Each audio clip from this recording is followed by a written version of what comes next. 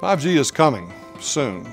New capabilities like higher data rates, lower latency, and massive connectivity are going to result in big changes for all of us, in our homes, workplaces, and even in our cars. To develop 5G products, engineers need tools that will support their workflow all the way from algorithmic exploration to actually implementing their hardware, all the while making sure that they're complying with the standard.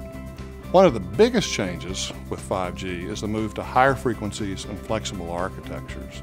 And this requires that engineers develop the RF portions and the digital baseband portions together, not in isolation. Multiple teams at the MathWorks have come together to produce a tool chain in MATLAB and Simulink that does just that, including modeling components like hybrid beamformers, massive MIMO, wideband power amplifiers, and digital predistortion. It's a level of integration on the desktop that was unheard of until now.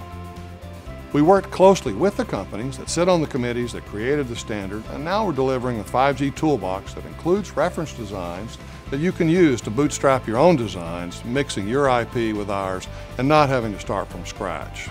We also include a 5G waveform generator with which you can generate test vectors for use in modeling and simulation on the desktop or even over the air.